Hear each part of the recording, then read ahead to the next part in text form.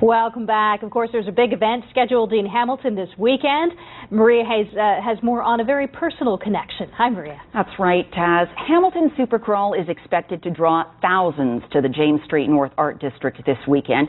The event is also the launch of a very personal project, one that could enhance the lives of many.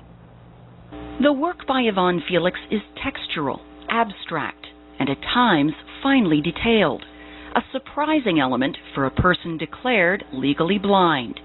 Yvonne has Stargardt disease, a form of macular degeneration. What that means is I have a blind spot in my central vision that is sort of white and hazy with some reds and blues in it. And then I have peripheral vision, which is about 2%.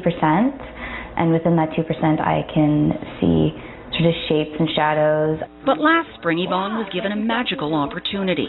The married mother of 2 boys was able to test drive new made-in-Canada technology for the visually impaired. These goggles combine a high-resolution video camera with near-to-eye video screens, maximizing the wearer's remaining eyesight. For Yvonne, her blind spot seemed to disappear. I got to see my husband holding my son, whereas if I didn't have the eyewear on, I would have to sort of scan and move around and that picture would be distorted. 6-year-old Noah shared cherished photos with his mother, her wedding, her artwork, his childhood. It was almost like looking back, except with new eyes. I got to see, visually moments in my life that at that time I didn't actually get to visually experience. But the fleeting opportunity was a reminder to Yvonne of how little she sees. It's pretty overwhelming at times, like even when I think about it. Because it's not something on a daily basis that I get to see, like my son's face. She's determined to live out this temporary cure and give the opportunity to others.